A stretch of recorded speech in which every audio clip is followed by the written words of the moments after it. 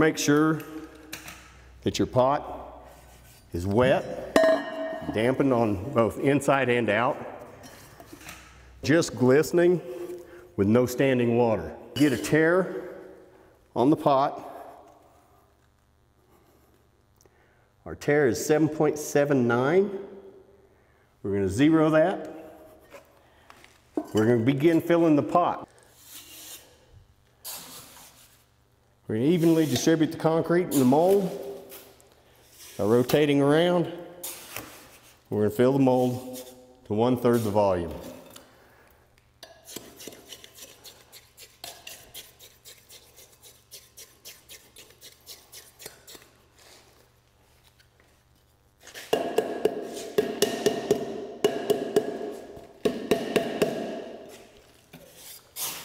Second lift, 2/3 the volume.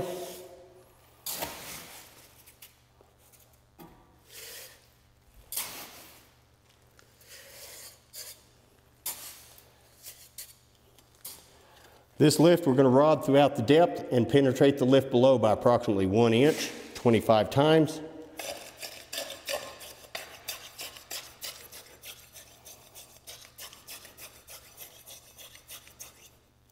We'll strike the pot sides 10 to 15 times.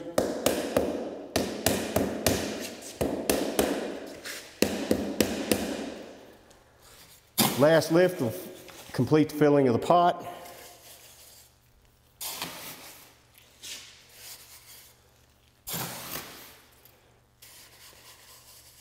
With this lift, it's optimum to have a slight overfilling of approximately 1/8 of an inch after the rodding and the consolidation with a mallet. Again, this lift, we're going to penetrate the lift throughout its depth, just penetrating the lift below by approximately 1 inch.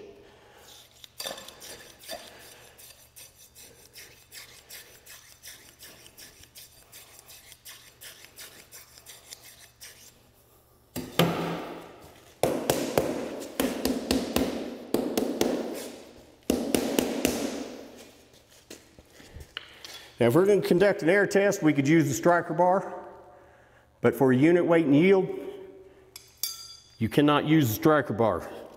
Have to use a strike-off plate. Proper way to use that strike-off plate is to place it 2/3 of the way across the pot, press down, with a screeding action, draw it back towards you. You'll place it back to 2/3 and screed away from you.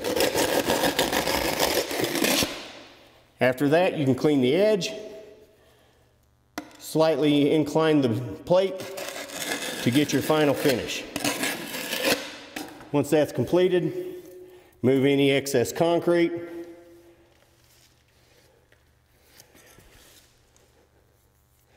With that accomplished, we're going to place the pot back on the scale and get our reading. 32.865 pounds.